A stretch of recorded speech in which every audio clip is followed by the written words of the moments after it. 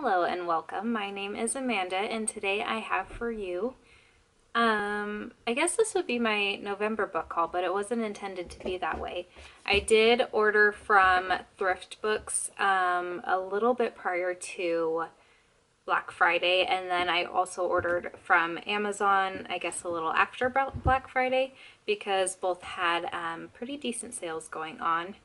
I think Amazon, there was a code that Skylar actually shared with me that was 15% off your purchase of books. So I decided to pick up a couple that I need for next year for a goal of mine. So you'll probably be able to pick up on what it is, but I will have a separate video for that will go up after this video. So let's see. I picked up 6 books from Amazon and 7 books from Thrift Books. So the first 3 books I picked up were the books I needed to finish out my Fallen Kingdom series. I've got book 1, 2, 5, and 6. I already had book 3 and 4. And this is a series I've started on audiobook. I think I checked all of these out from my library, and I believe I got to book 4, maybe book 5. I don't think I finished book 5. So it's a series I want to finish, but I kind of I know the gist of it, but I don't really remember where the series left off too well. So I would like to reread everything, and I think it would be fun to do it with the physical copies now that I have all of them. The audiobooks were really good though, so I did enjoy listening to them that way. So then the other 2 books I got from Amazon were Bitter Blue and Fire by Kristin Cashore. I have Graceling somewhere, I can never find it, which I found at Half Price Books, and it was a really good copy. And so I decided that I'm kind of one of those people that I don't like to start I am 100% one of those people that doesn't like to start a series unless it's finished, basically. And I didn't want to start that book and not be able to jump right into the next books. So I decided it would be a good idea to pick up the other 2 books in the series and the trilogy. That way I could just binge read it if I feel like.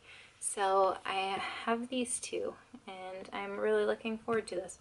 All I know is it's a fantasy series. I don't really remember what it's about, but it was intriguing enough where I wanted to go ahead and pick up the full series without having read one book in it. So hopefully I like it, fingers crossed. If not, my local used bookstore will get some really good books, or at least really good condition books. So I have ordered from Thrift Books before, and I was really pleased with my first experience. This is only my second time ordering from them, but after this I don't know if I'll actually be ordering from them again, because I mean, my first time ordering from them, all my books came in a box, which you would expect books to be shipped in boxes, or at least I do.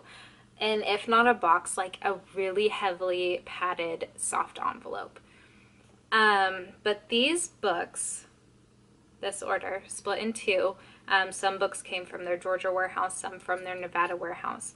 And both of them came in flimsy plastic bags. There's holes in the bags, they're stretched out, and they're like thin, so obviously they're not going to keep the books nice and like not stacked up, so they end up like falling and tumbling and bending around each other.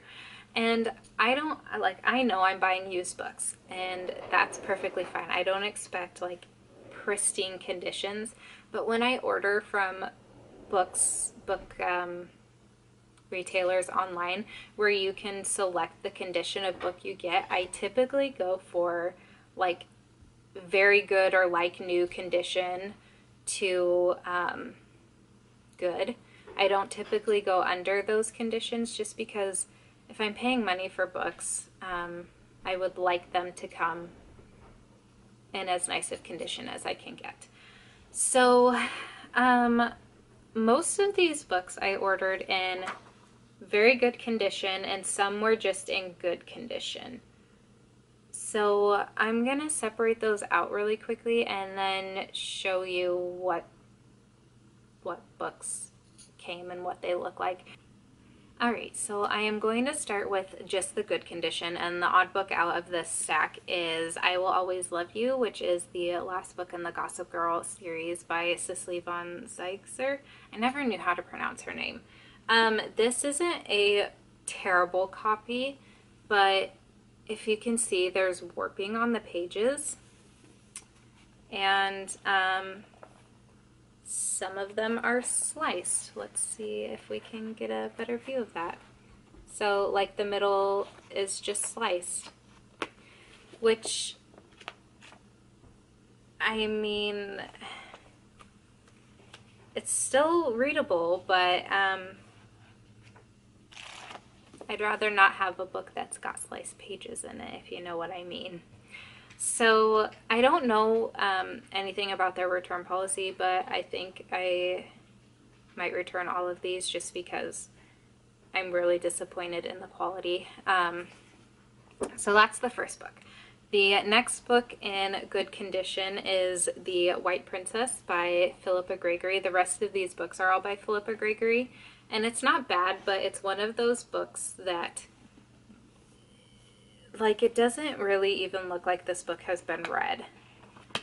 So I don't know if it was bent in shipping and just how it was sat. But this, I think, could maybe be straightened out. I might try. That's really the only thing wrong with this one. And I'd say this is probably, a good condition is probably the best looking book out of all of the ones that I got, even the very good condition books. So I might try to flatten this one out if I can. We'll see. The next book I got in good condition is The Last Tutor. This one doesn't have too much damage going on with it. It's actually a really good copy as well. The spine's not like super broken, but it also has that bending going on.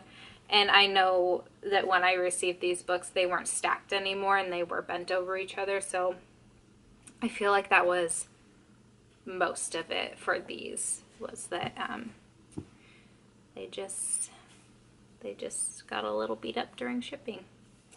So moving into very good condition, the first book I have is The Kingmaker's Daughter, which really doesn't look that bad, but you've got a page that was miscut there, if you can see that.